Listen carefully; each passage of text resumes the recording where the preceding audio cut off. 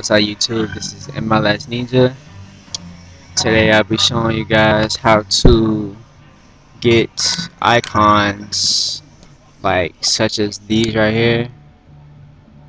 You know, you copy and paste them and people use them for MySpace, YouTube, titles like I did for all my montages and duotages right here.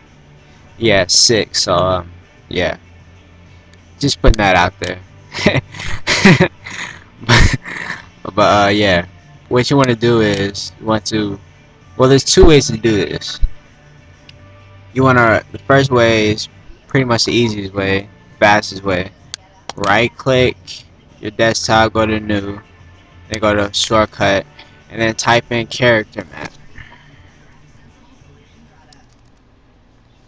I meant car map, my bad. And then go to next, and then finish. And then it should be right here. And you open it up, if it will open up. My computer's acting bitchy today.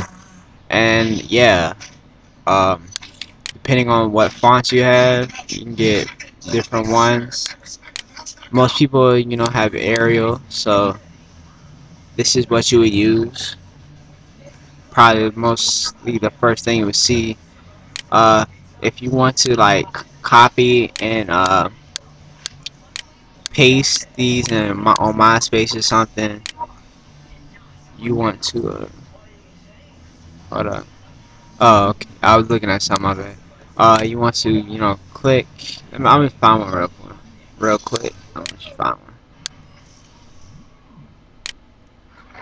Like this. So you click it, select it, and you just copy. And then let's see, where's Notepad? Then you paste, and then there you go. Easy as pie. But yeah.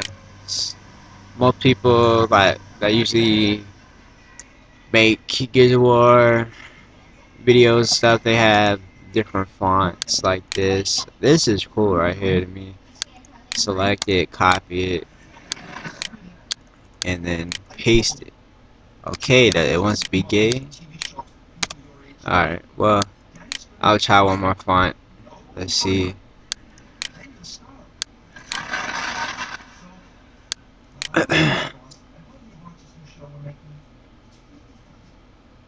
Yeah, I don't see anything else. I don't feel like looking anymore, so that's basically the first way to do that. And yeah, so the second way is go to start, and then you can search or go to run, and then yeah, type in car map, and then okay, and then that's how you run it like that. Actually, there's 3 ways. If you have Vista, you have this right here, start search. Just type in character map.